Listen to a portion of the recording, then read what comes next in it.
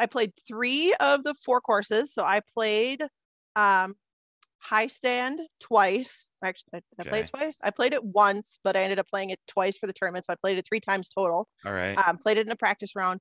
Played Elver with Kayla and Spencer Singer, because I stayed with Kayla and Spencer stayed with me. And so we went and played Elver for a day and got to play Elver and throw the Wisconsin style top of the world shots off the 18th tee, which was a lot of fun. Cool.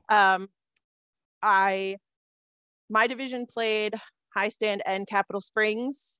I walked Capital Springs Friday just so I could get the layout and understand the layout. Yeah.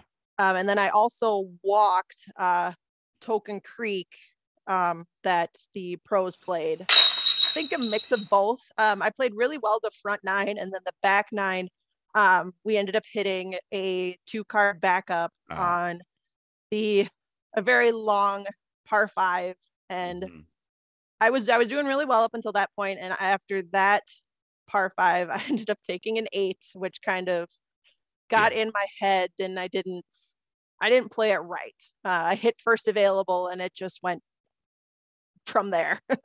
And so I learned day 2 to recover a little bit. We also didn't have the backup day 2, but day 1 I shot +10, which for me, I mean, I'll take that. It was above my rating. I'm not going to complain at all. Yeah, definitely. And I came out the next day and shot +2 the next day.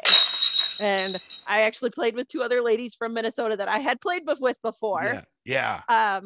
Which is fine. Like, we're out here at this big event. Okay, fine, whatever. Yeah. Well, the next day I played with another lady from Minnesota, and then there's a lady from Texas and the lady from Illinois.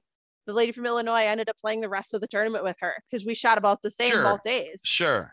But it was fun to have her on the card and